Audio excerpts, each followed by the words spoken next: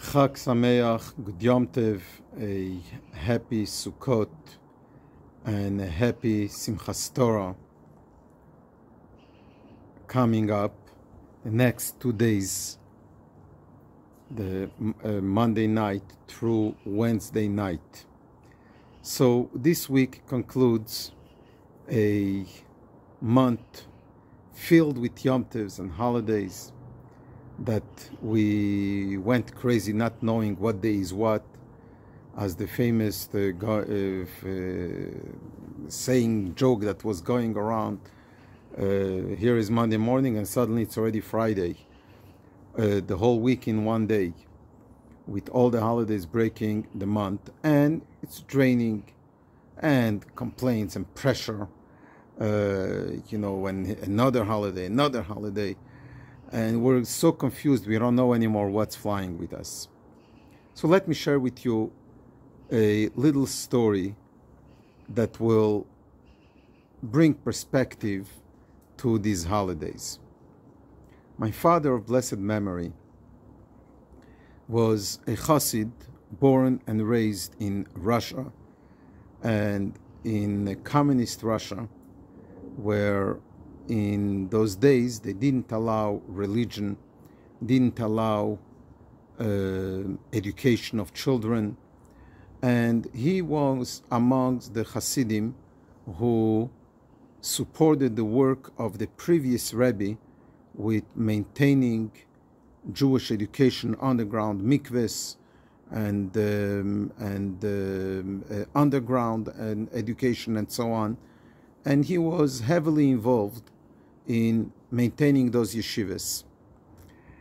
And as a result, like many other Hasidim, he was arrested and paid the price, and spent 7 years between jail and Siberia, suffering until he was liberated and finally left Russia, escaped and was saved, and got married as an orphan to my mother, who was also an orphan in France, and were sent by the Rebbe to Morocco to lead the Jewish community and establish a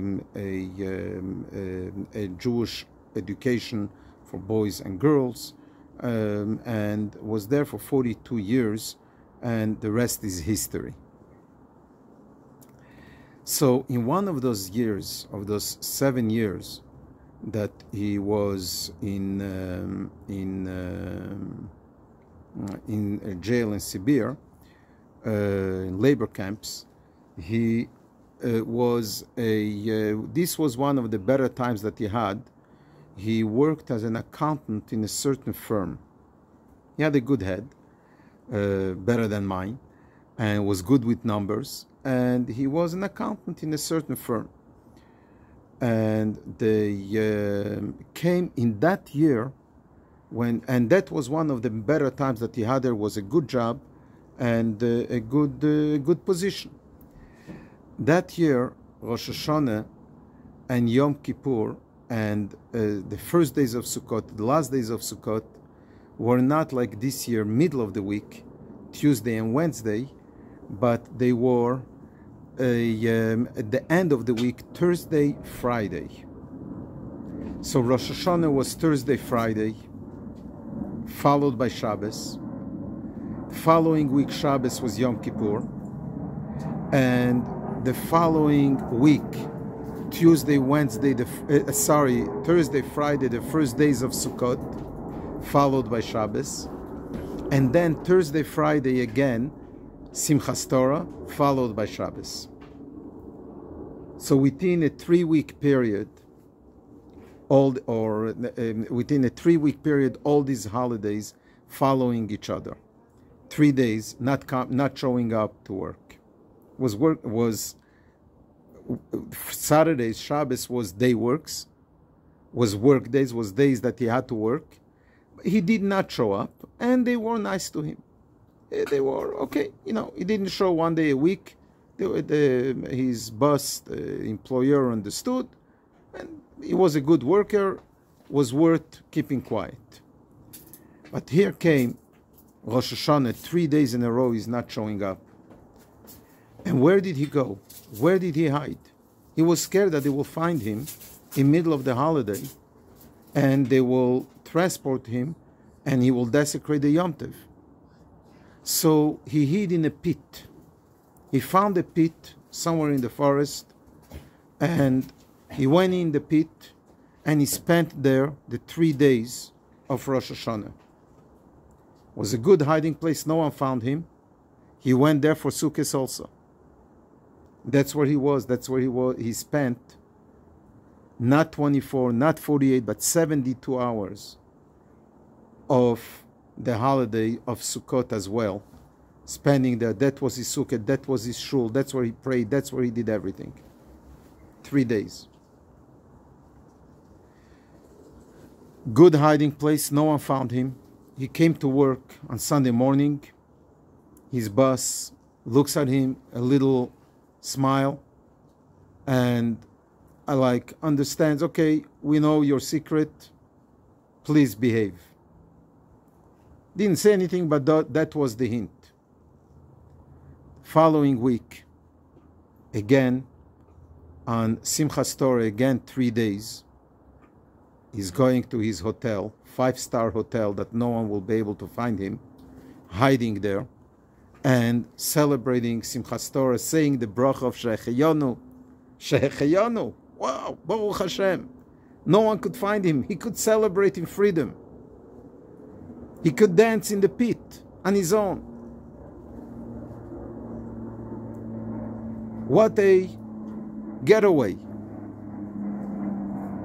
Comes Sunday morning to work. His boss tells him, you know, you played the game. I was able to hide. I was able to cover up for you, but not anymore. I can't do it anymore. I'm in trouble now. I have to report. And I did report. And indeed, they took him away from there and sent him for the winter months of Sibir, the cold weather of Sibir, where they put him, they gave him the work of building railroads in this cold, freezing weather for the next 6 months of the winter. When my father shared the story, he didn't complain about the 6 months or the few months, that bitter winter, but he said the story in a way of praising Hashem that at least no one was able to find him in his 5-star hotel in the pit over Rosh Hashanah, over the first 2 days of Sukkot, and over Simchat Torah. Dear friends, I think there is a message in this story, and I think we have what to celebrate despite all challenges, despite all tzores. May Hashem take them away from us, and may Hashem take away the COVID from us. Nonetheless, for the time being, we have what to celebrate. We could celebrate in the freedom of our home or at shul while keeping social distance. Whichever way, Baruch Hashem, Baruch Shehecheyanu v'kimono v'higionu lizman hazeh. The Torah is happy, Hashem is happy. May we help Hashem and the Torah rejoice as well. Good Yom Tov, Chag Sameach.